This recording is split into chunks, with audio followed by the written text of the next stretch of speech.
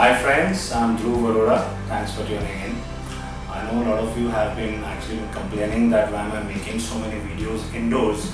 The real reason is it is quite hot and sunny these days and very humid, and most of the times it's raining here in Chandigarh. So just bear with me. Today I'm going to tell you about how you're going to trim your plane and what settings you need to do before you put your Arduplane on auto-tuning. So it is something very simple, but it does take maybe 3 to 4 flights to get that perfect trimming.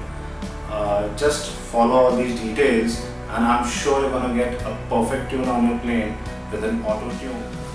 So just for demo purpose, I've put my ailerons in that position so that it is much more clearer for you guys. And as you can see on my RC, my trims are on the extreme left. So what I need to do is I have to make sure that my ailerons remain in this position, since this is where the plane is flying correctly in the right direction and is well balanced.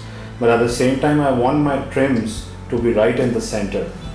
So for that, what I need to do is I have to adjust the clevises and all on my servos so that I get the same position on my ailerons, but at the same time my trims on the RC are exactly in the center.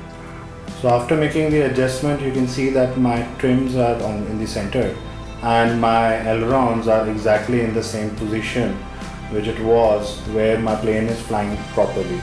So of course this will not work in one go. As I said earlier, you need to take at least 3 to 4 flights for that perfect trim, and once you do that and then you go in for auto tune on your Arduplane, it's gonna be a perfect tune for you guys. You'll be surprised how effective this is gonna be for you. Just take care of yourself guys. Happy flying.